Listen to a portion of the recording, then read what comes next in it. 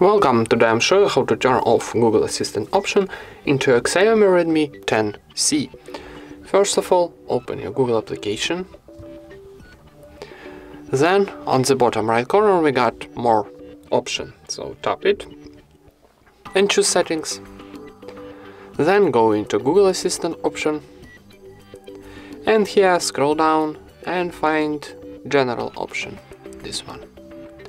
And next up, tap here on the switcher to turn off your Google Assistant and confirm operation, tapping turn off one more time.